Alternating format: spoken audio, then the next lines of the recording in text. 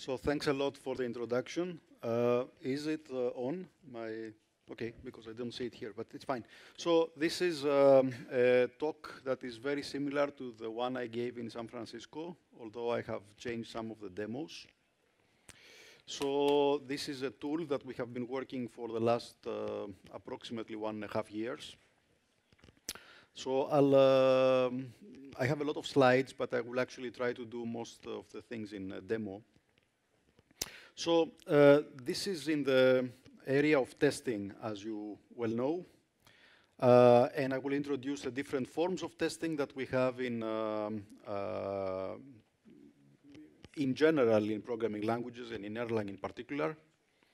And then I will show with some examples what Concolic testing can do for you and how easy it is to actually use. And also all the different things that you have to be aware if you're using a Concolic testing tool. So let me start by saying that testing is important. I hope that you agree with me. I think if you haven't tested your program, it most likely doesn't work. And the most commonly used method out there is to write some unit tests. Now, and there are various EUnit frameworks, including the EUnit framework that exist in Erlang OTP. Now, the problem with EUnit testing is that it's typically a manual process. You have to specify both the correctness criterion that you need to have and the inputs that produce that particular output. So you have to specify some relations between inputs and outputs. So most people do unit testing up to a point. I think there is really no replacement for unit testing, but it only takes you that far. There are more automatic ways to do testing, as you probably all of you know. In particular, in functional languages, they have pioneered the idea of property-based random testing. And there are plenty of tools out there, starting with the Haskell Quick Check, and then the various variants of Quick Check that have been in the Erlang world, including my most favorite one, PropEr, which I will shortly demo. Now, the problem with property-based random testing is that it's a semi-manual process. You get typically some support for generating random inputs, but you have to specify a property. And also, if you have complicated programs, actually it takes a while to write a proper generator for them. So writing something that generates correct inputs is something that is not so trivial once you go beyond simple examples. Moreover, it's a random process. It doesn't give you any sort of guarantees that your program is correct afterwards. It just might find some bugs, and it typically finds a lot of bugs, and I think you should be using it. But you don't really get any guarantee. After you don't find any more bugs, you have actually no clue whether your program works or not. So let's see some demo here. So this is a function in Erlang, my classify function. It takes some term and checks whether the term is less than 17, and it classifies as small. If it's between 17 and 42, it classifies as medium, and if it's greater than 42, it classifies as large. Okay, and I think most of you can see that this is not a total function. There are some cases that it doesn't handle. And I will specify here my correctness criterion to be really, really, really simple. My correctness criterion is that this clause that implicitly gets added by the compiler is not reached. Okay, so I will never throw a bad match error if I call classify. So I have this program here. It so happens that I have it. And this is the classify function. You can see it's exactly the same. And I will use PropEr to find out whether this one, if this property holds or not. And the property I will try to test is that for all the n's that are a number, if I call classify, the result is one of the small, medium, and large, basically that this function doesn't crash. So I have already compiled this program, and I will run now 100 tests, and it passes. And another 100 tests, and it still passes. And another 100 tests, and it still passes. Oops, I want, Finally, after about 446 tests, I have found the error. Okay? But what about this program? Now, I found the error because 42 is a very important number, so I make sure that PropEr generates it every once in a while. But what about this program here? Will I be able to find this? So let's change the program to have 4711 here and 4711 here. I save. I will recompile, and I will run 100 tests. So let's run 10,000 tests. It didn't find it, even after 10,000 tests. I can run 100,000 tests. It still doesn't find it. Okay, so you have, I hope I have convinced you that with property-based testing, you have absolutely no guarantee that you will find the errors that your program has, even though I think if you show this to any of your colleagues at work, they will find you that here there is actually two values that you don't handle, not just one.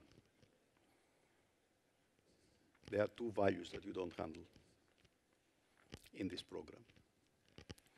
So now, I have used here a very, very simple correctness criterion. I have said that my correctness criterion is that this clause that is the compiler generated is not reached. But of course, I can add my own correctness criterion wherever I want with assertions. Basically, here what's happening is that you have a pattern matching failure, and I can add whatever assertions I want just with pattern matches. And what about this program here? So if I give it now a list, and I want the sum of the list to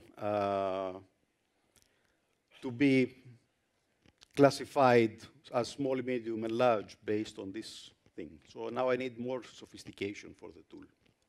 So, or whatever, I can add whatever assertions I want with pattern matching in wherever I want in my program. Okay? So for example, with this pattern matching here, you say that I want my f function with some arguments to be returning a list of at least 3 elements, where the first element is 42, and the next 2 elements are exactly the same Erlang term. Okay, so I have a very expressive language to also add my assertions wherever I want them. Now, how can we use that sort of thing? We can use it with something called concolic testing. Concolic is not an English word. It's a made-up word out of the combination of concrete and symbolic. Now, the nice thing about this technique is that it's fully automatic. You don't have to specify anything. You just run the tool. You don't even have to specify a property that you want to verify or falsify. You just you just have to put your assertions wherever you want in your program, or find out whether your program crashes with some inputs. So the approach actually aims to achieve high path coverage.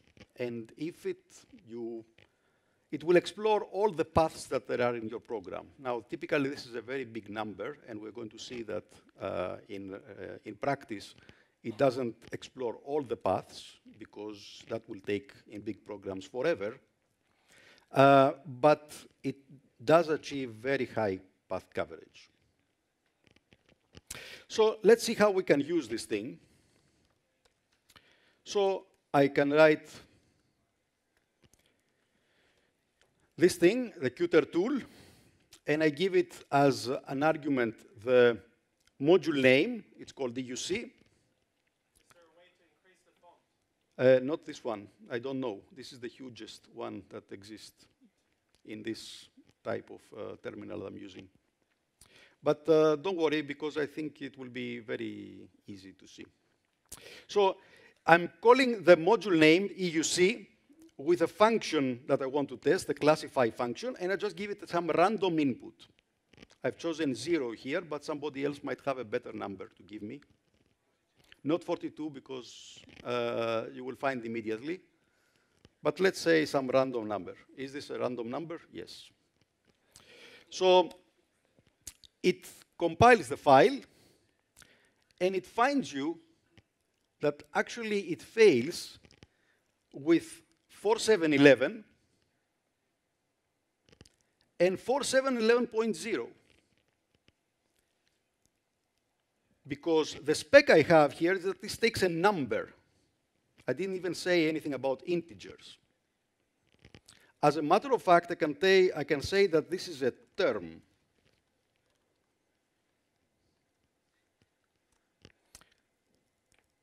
And again, it will find exactly the same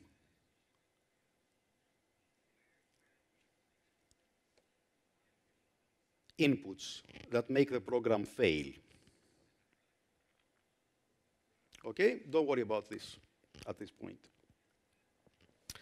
Okay? Now, what about the other program that I had? Let me...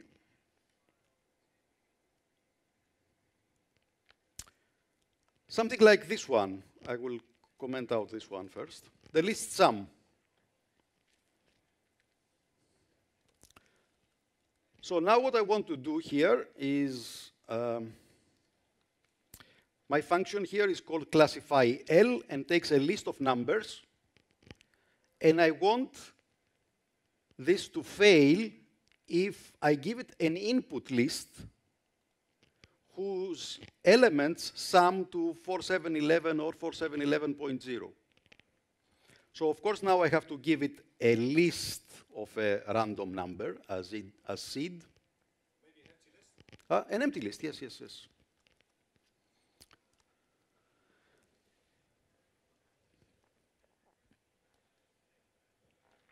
And it gives you now a list with 4711.0 and a list with 4711 and a list of size 2, whose, if you do the addition, you will see that these two numbers add to 4711. Sorry, I don't have bigger font for those of you that are vision challenged. That's amazing. Now, what about this one? I can uncomment this one. Now, if the list has length less than 4, I classify this as a tiny list, independently of the elements that it might contain. So the second clause is only reached if I have a list of length 4 and above. Now, I will do that, but now I will run this in parallel also, because CutEr runs in parallel. So I will say that I will use 4 solvers and 4 pollers. Okay, so my laptop doesn't have more than, it has only 4 cores and 8 with hyper-threading. So it doesn't really make that much, it doesn't make sense to use much more than that. So let me see what it does now. It finds no runtime errors.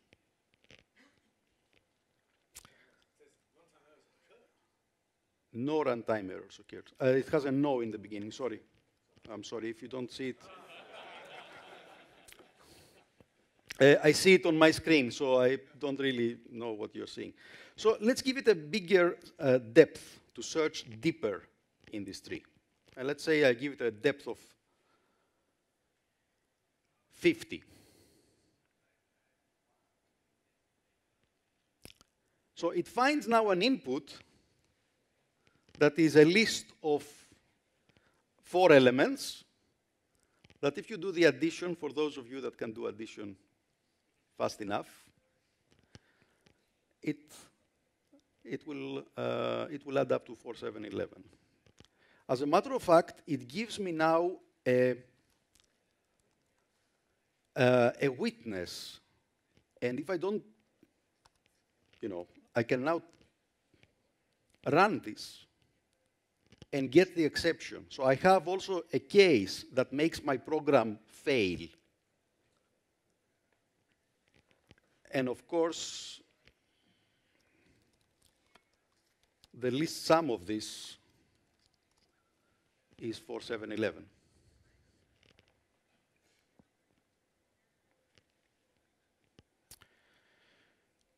Okay, so this was fun. But what about if I do this? I substitute this guy with this.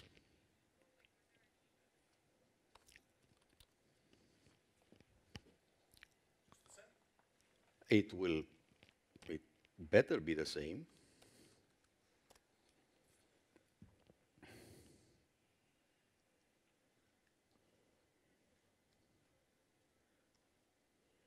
It better be the same. Okay? This was not something particularly exciting. But what about this one? Where do I have it?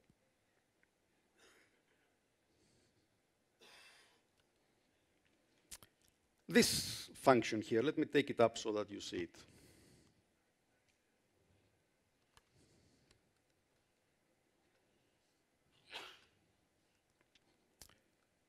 What about this function? It's like the previous one, but now it takes a higher order function as the first argument and a list as the second argument. Okay, so are there any combinations of functions of arity 2 that return a number that if you give them then to fold-del with a list that has length at least 4, it gives you a crash. So how is this called? FL, I think, right? So I just need to change a single character. Oops, no, it's not an arity 2, it's an arity, it's not an arity 1, it's an arity 2, right? So I have to give them a function here. So let me give it a very simple one. It takes 2 arguments and returns 42.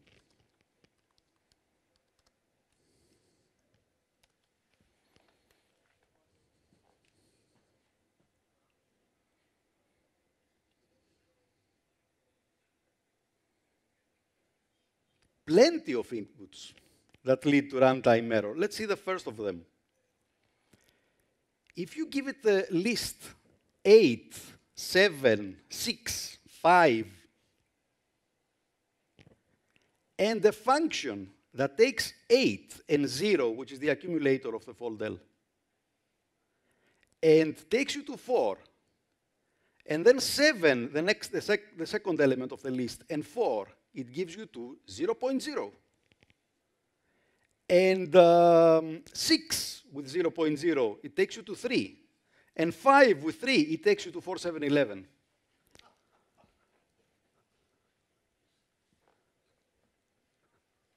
If you don't believe it, of course, you can just take this, start the Erlang shell, and just, oops, dot, crashes.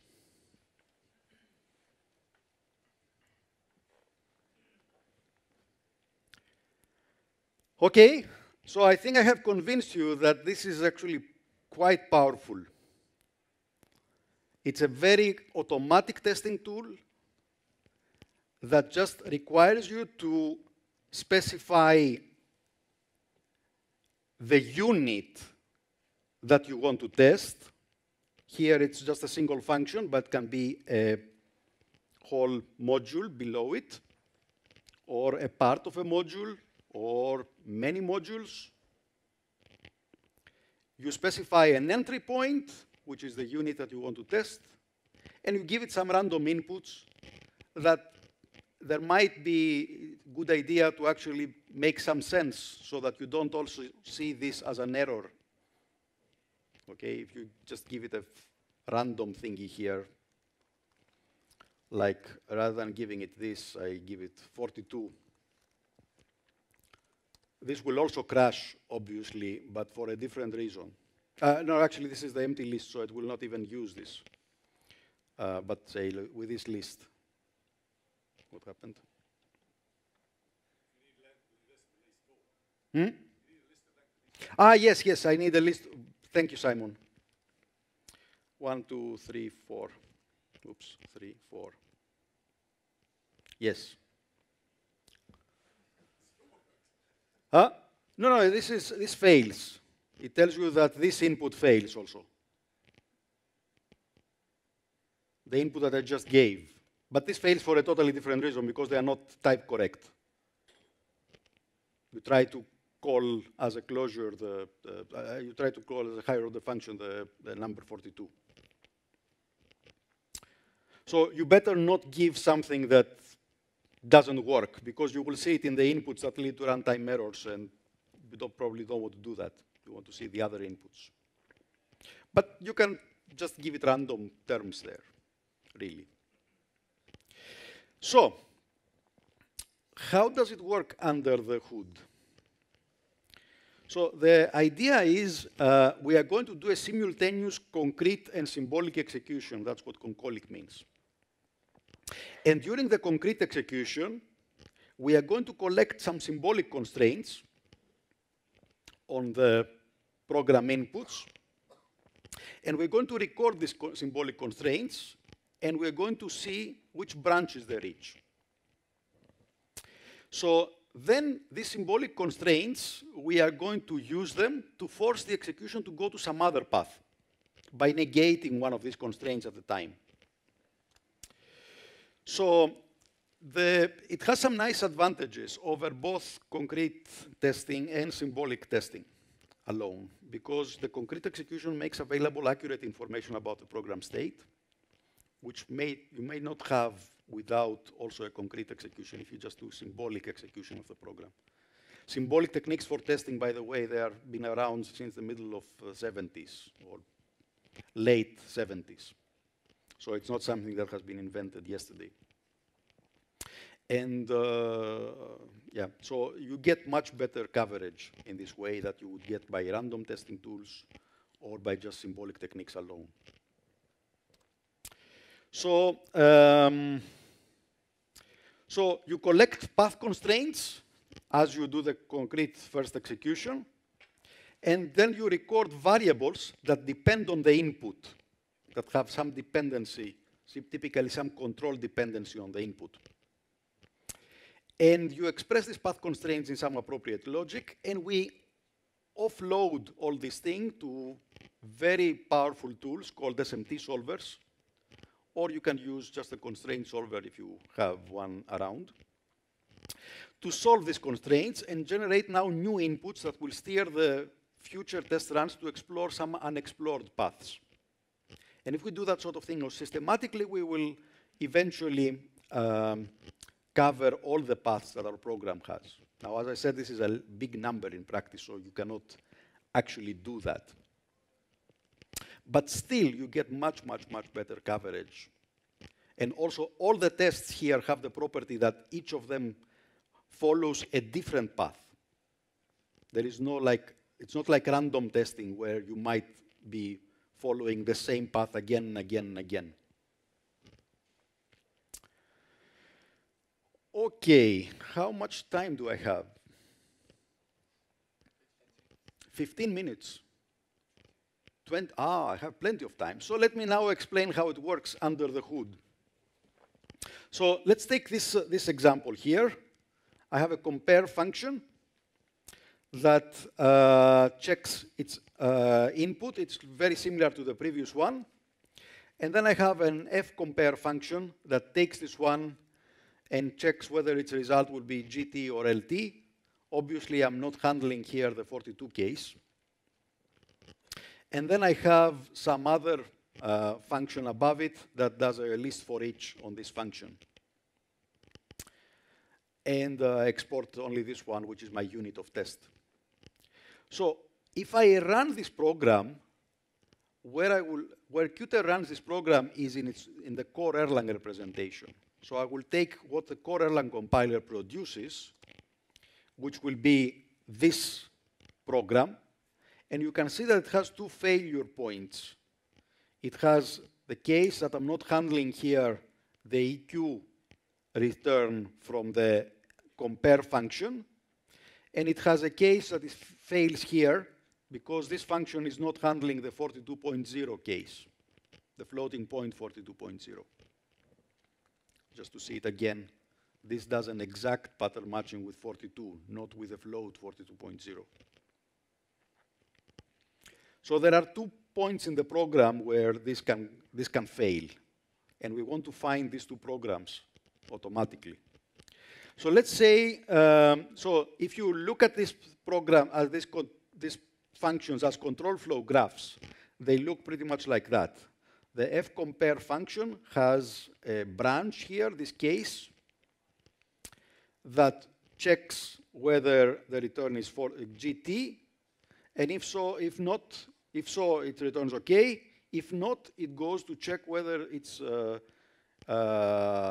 return of the compare function call here will return LT, and if it does so, it returns OK. Otherwise, it goes to the other branch and goes to the fail label. The same for the other function.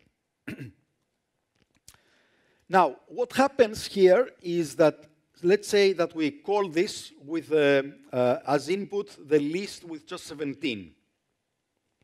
So the list with just 17, it will check, do I have a non-empty list? Yes, I have a non-empty list. So I will go to the true branch.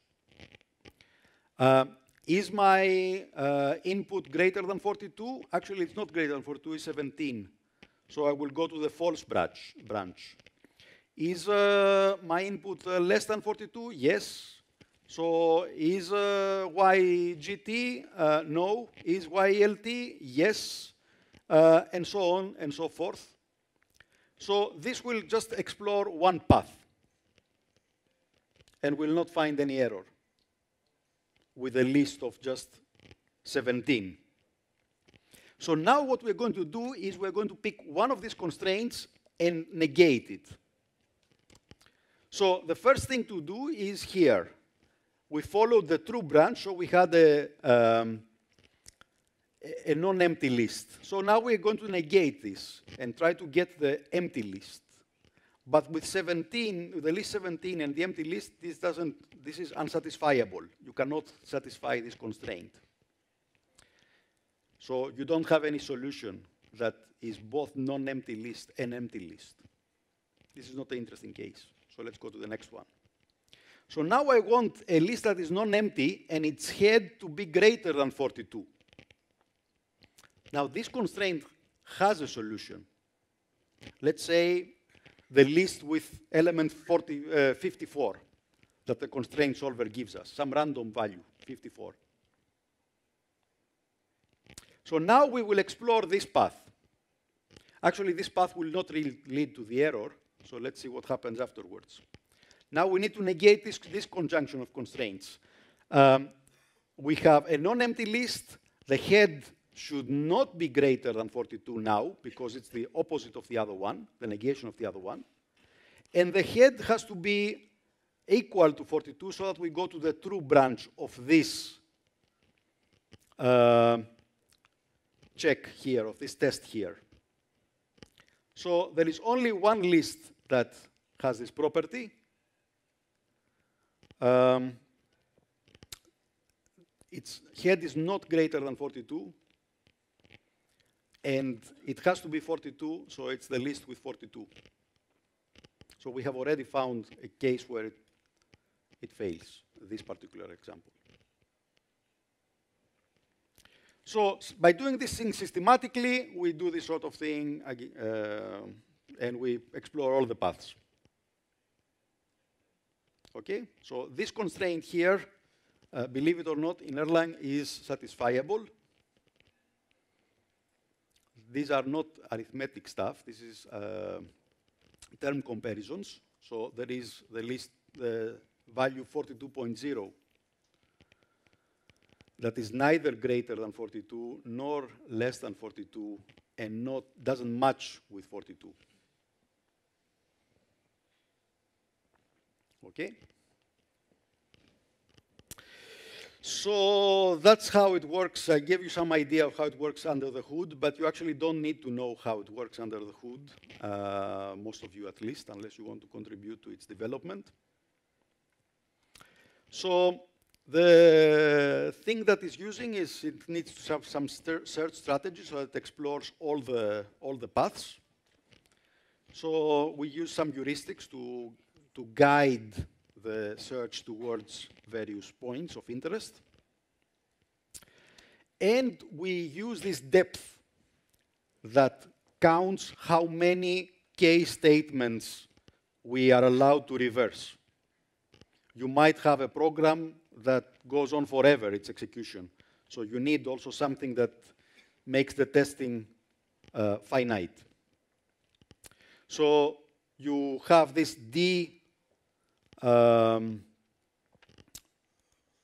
this D option that we used here. We did this with depth 50 in this particular case. There is a default depth if you don't specify this option. Okay, let's do one more example. I think it's this one. So suppose that I want to test some module I have written.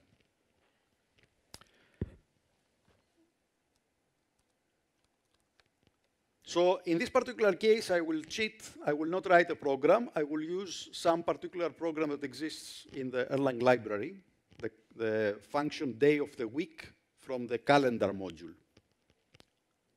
Okay, so I want to test whether this function from the calendar module actually works for all inputs. So this is the module EUC3. My function is called tCalendar and takes 3 parameters. The year, let's put 2016. The month, let's put 9, and let's put 9, today's date. Okay? So this will run this and give you that this one fails for many, many, many inputs.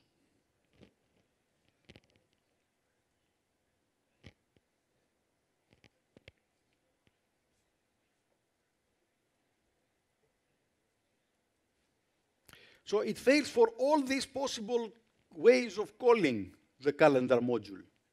But hey, I mean, nobody really wants to call the calendar module with the empty binary as the first argument. This is not how it's supposed to work. So what can we do here? How can we use the tool? Well, we can add a spec. I can take the spec and say that I want to, oops.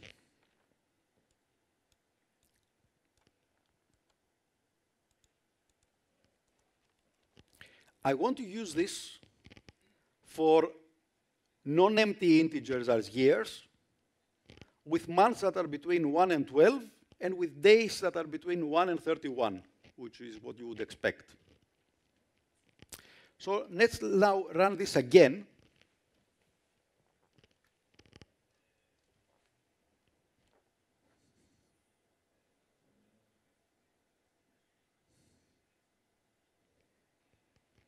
and it enumerates all the months that don't have 31 days, they have 30 days.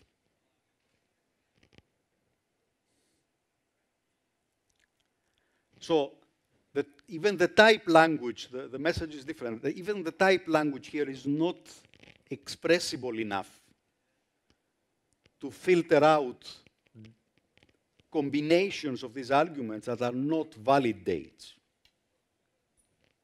So obviously, we do not want to get this as wrong inputs to the function. We want to see if the function actually has some really valid date that makes it crash. It doesn't handle it. So what can we do about this sort of thing? Well, we can do the following.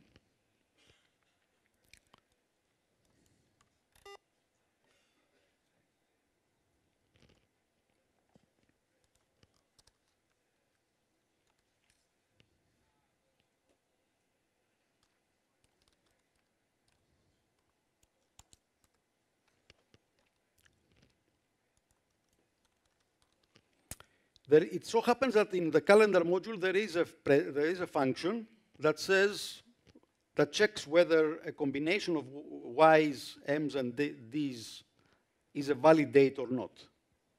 So we want only to check whether the day of the week function works correctly for all valid dates. So now I will write this as my wrapper for my test. I will exclude testing the calendar day of the week with arity3 function with things that are not valid dates. And of course, you can write your own filter here for all your functions if you don't have such a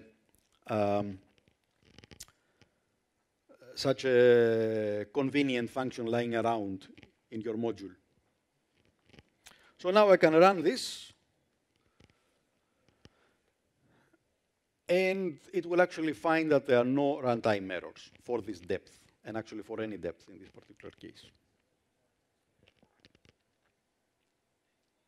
Okay, so you need to add some specs, and whenever the types are not expressive enough to express your real constraints of your inputs, you need to write a filter function that checks the input before it calls what you want to call.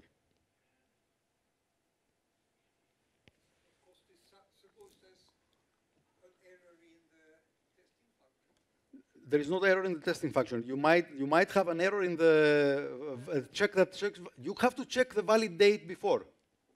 So here is I can test my valid date before as a different unit, and after I have verified that that one is correct, then I can use it. Okay. Now, all this is very nice. I'm showing you small examples here, and some of them are more impressive than others. I also have some really, really complicated ones, which you can see by following the video in San Francisco. You can see, for example, the tool handling functions with a Y combinator, and it manufactures functions that if you apply them to other functions, it will give you something that crashes. But I will not do that here. I will just show you some real example. I will skip this thing. So we'll do a bigger unit here to test. There was an Erlang bug, a posting on the Erlang bugs mailing list when we had the mailing list last year in May. And it involved a particular module from the OTP libraries. And the posting is this. Don't have to read all the details. It was by Loic. And it says some of my applications won't compile anymore because they have the SSL negotiate next instead of some other function here. And I get crashes in OTP internal. Okay, so it was a compiler bug. It so happens that I have this, which has been fixed, of course, since then. It so happens that I have here this module. I have renamed it to OTP int as opposed to OTP internal so that it doesn't clash with the one that exists in the thing. And as you can see, it's actually quite big. It's not very deep, but it's actually quite big. It's 641 lines of code. So where is the bug here? What crashes here? You know. Of course, you have the posting by Loic, so it helps a bit. But let's say that we didn't have that, and we want to actually test it. So this is a function called OTP, module called OTP int, and the function is called obsolete. And it takes an MFA, so I will use Erlang length with arity 1. Oops, of course, I'm in the wrong directory.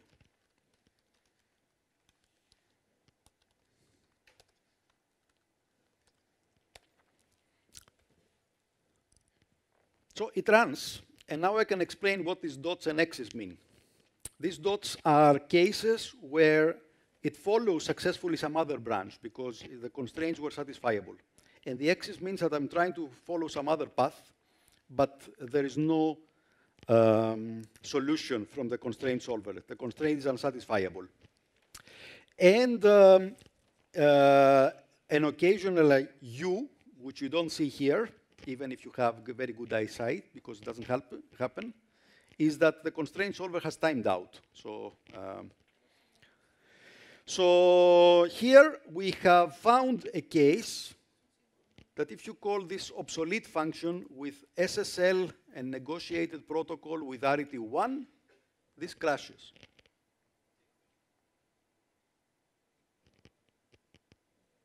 And actually, this is the only bug that exists in this module. Because you will see that it finishes for this depth, but actually for any depth. Because here you just need a depth of 3, actually, to explore fully all the search space.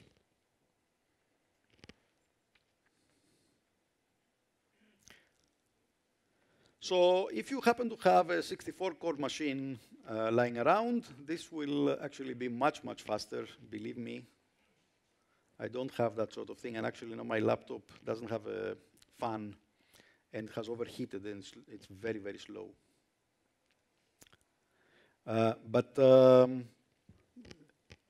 Yes, it takes a while, of course, to fully explore all the paths that might exist in a program, especially as programs become bigger and bigger. But you can explore them in up to a certain depth.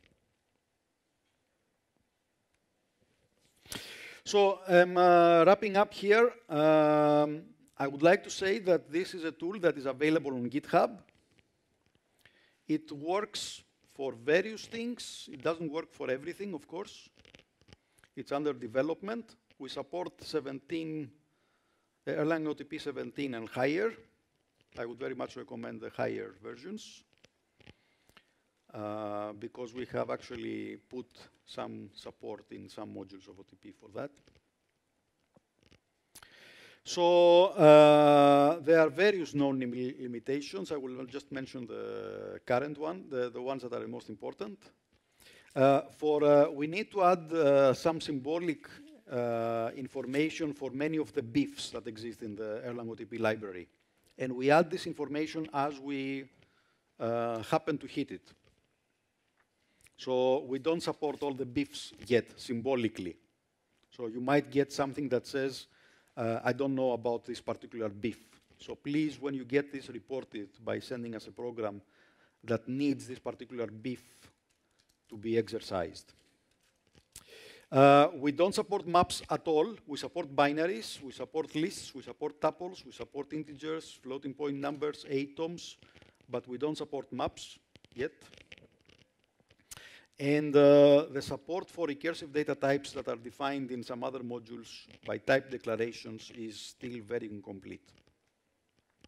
And we don't support concurrency. This is just to explore all the paths in a program. This is not something that you test concurrent programs, really. You test that you have covered all the cases in your program. But this is open source, so contributions are very much welcome, and especially opening up issues that you might have if you tried it. I think I will stop here and I'll take questions. Does it handle message passing like call to generic server? So the question was, does it handle message passing on the generic server? So as I said, it doesn't handle concurrency. So this explores, it will handle receive and send as built-ins. It will handle all the code of the generic server, but it will not, this will explore just the paths that are in the program, not the different interleavings that you might have between processes. This is not something that explores process interleavings. This explores data non-determinism. It finds inputs for which your program will crash because you haven't handled something in the pattern matching typically. Hi, yeah, nice talk. I have many questions, but I was wondering, you mentioned that symbolic testing has been around for many years, I agree with you, and concolic testing has seen some previous work. So what was challenging here of applying concolic testing in a functional language that perhaps... Well, first of all, you need to handle all the data types. So we are among the first tools that are doing that sort of thing in the level of a core language. The tools that have been for concolic testing of imperative languages are doing it either on assembly, the ones that are for C, or in which case you only have integers, effectively, and pointers, but they are really integers. Or they do it at the level of the Java virtual machine, the ones that are for Java, but they are closed source, so I cannot really tell you more about it because I haven't seen them. Here, one of the challenges is to actually do it at the level of language that is much more higher level. Second, we need to handle higher order functions. And as you saw, we are actually generating higher order functions. We are generating the constraints that will give us the correct higher order functions. I don't know of any other tool that does that sort of thing. All right, thanks. And one quick question, what about side-effectful code? It will do the side effects, it's concrete execution. Right, you got the concrete, but when you go to the symbolic and you take the other branch, there might be some side effects there that you cannot execute. But the side effects don't affect the control flow. But they might. Okay. Every execution starts from beginning, so that's not a problem. I mean, if you have some stateful thing, you have to, of course, write a wrapper that does the cleanup and the thing. This is a unit test, and you have to execute the unit test many, many times. Yeah, no, So if it, if it sends a bomb and destroys the universe, yes, it will destroy the universe. But that's, I mean, how would you test this thing in just unit testing? No, I'm not criticizing. No, it's not a matter of criticizing. Yeah. It's that you have to handle that, of course. Yeah, I don't. Well, we can discuss offline, but I don't believe that with side effects you might perform quite well. Actually, all examples were with pure code, right? So. Yes. Yeah, there you go. Okay, but we can chat. I'm glad to chat with you afterwards. Yeah. So the properties that you've been testing now is just if the program crashes or not, but in quick check like stuff, we can specify more interesting properties. So I wonder if there's any support for that. As I said, you can specify no matter what interesting properties you have as assertions. Okay. So you can put wherever in your code any sort of complicated assertion, and actually the language that you have here is much more expressive. It's Turing complete language. You can write whatever you want, that I want in this particular point in my program, that this function returns that. Great. Also, a quick question. Is there anything in the SMT solver that you're using, or does it lack something that you would like to have? Is the SMT solver somehow preventing you from testing certain things that you would like to test? So far, in our experience, so far, no. But I'm sure there are. So one of the things we are working right now is, I think I had it here. we are experimenting with more SMT solvers. Currently, we are using an SMT solver called Z3 from Microsoft Research. But we are actually, speaking as we speak, we are hooking it to other more advanced, for certain theories, SMT solvers. So we are generating anyway SMT lib2, which is a standard of all these things. So it's just an engineering effort in hooking it up to many. And since we have the parallel solvers anyway, it's just a matter of sending some to Z3 and some to Yikes and some to this and that and the other. All right, we don't have any time for more questions. I suggest you come to Kostis afterwards and talk more about it. Round of applause for Kostis Sagonas.